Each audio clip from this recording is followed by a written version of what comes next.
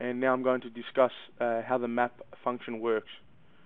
So if I go to maps and add a map, this is an interactive map. It allows me to use any JPEG image that I would like to use. It could be a floor plan of a warehouse, or an image of, let's say, Google Maps of some kind. So what I'm going to do is I'm going to just quickly go to Google, and big thanks to Google Maps, and I'm going to type in Sydney, Australia.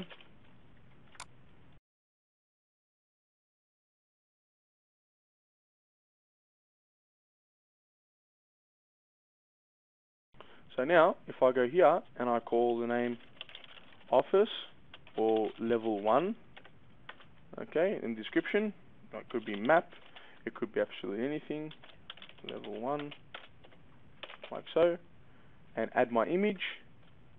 Now I go and have a look at and type in office, and there we go. I have just added my office or my floor plan layout, and I am able to resize it like so. So I can make it scalable to my screen. Okay, and here I am, I'm making the whole screen bigger, just like so. Now I've got the flexibility to drag and drop my cameras in the particular area or the location. Okay, I can also bring over my global events, and if I have multiple maps, you'll have another option here that will have multiple maps, which I'll show you very shortly. In saying this, I can rotate my cameras around in any direction. I've also got the flexibility to change the image, whether it's a 2D or 3D image like that. Okay, I can change the color that will best look on my map. Just make my camera stand out like so, and I can face it in the direction that I wish, like that.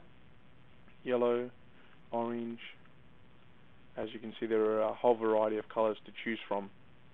I can also change the size. Okay, make it very small if I wish. You're probably asking, but there's no names, 0201. If I wish, I can actually put in front entrance, and there we go.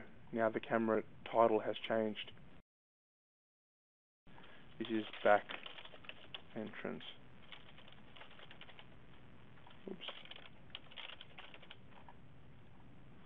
Alright. So now, by doing that, when I press OK, my map is there. If I open up my map within my surveillance client, I've got full functionality of my map, and I can view my cameras and so forth, which we will get to very shortly.